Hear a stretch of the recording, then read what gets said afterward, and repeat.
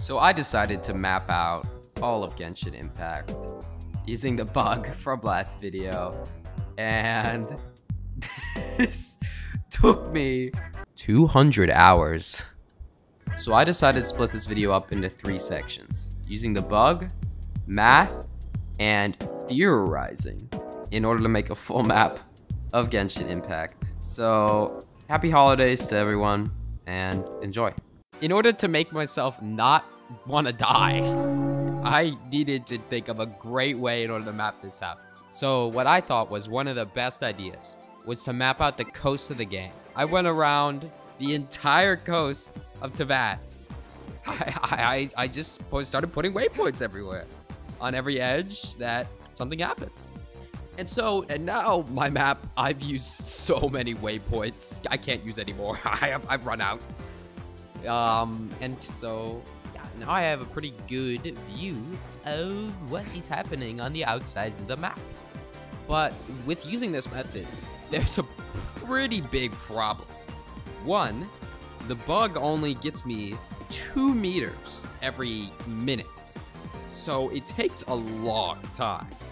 And secondly, if you go far enough, the game teleports you back. It sort of has this area that you just can't cross, even if you're going outside of bounds, that it just teleports you away. I don't really know what the cause of this is, but it prevents me from exploring a lot of the map.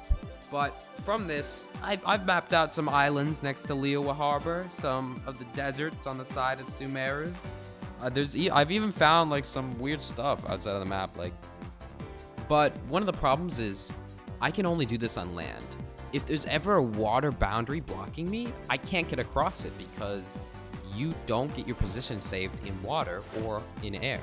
So I'm only able to go across the land, which has been kind of frustrating because there are more areas that I can explore with this bug, but I'm unable to because I can't get past the water.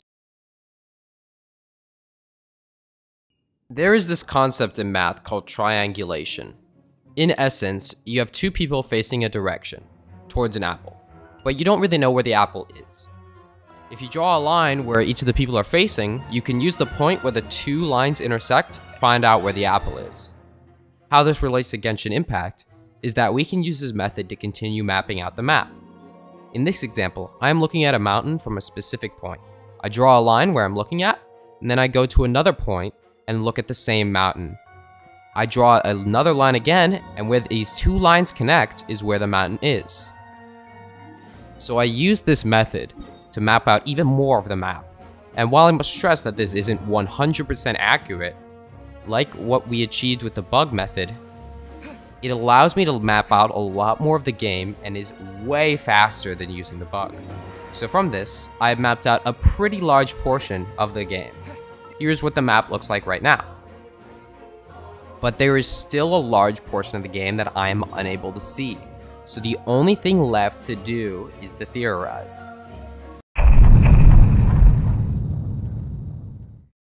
I think for theory purposes, it's pretty fair to make assumptions as to where each of the regions are. For instance, if you look north of Liyue or Sumeru, you see a vast wetland. The only region that is really known for water, and that literally has been mentioned has a diving license, is Fontaine. So I think it's pretty fair to say that Fontaine is located in this area north of Liyue and Sumeru. Since Natlan is a hot area, I would hasten to guess that it's on the left side of the map, probably near where these deserts are, and it could stretch along the west coast. And that which leaves Snezhnaya to fill in the gaps right here in the northern portions of the map. You may have noticed that there's actually a lot of area that isn't encompassed by any of the regions that I just mentioned, which these areas are just parts of nations that just aren't finished yet. For instance, this area outside of Mondstadt, it seems like a lot of it's just underdeveloped and will probably be added in the future, as we have areas in Mondstadt that have been mentioned but we can't visit, like Dornman Port. But anyways, from all of these assumptions, I feel like it's pretty safe to guess that the map looks like this.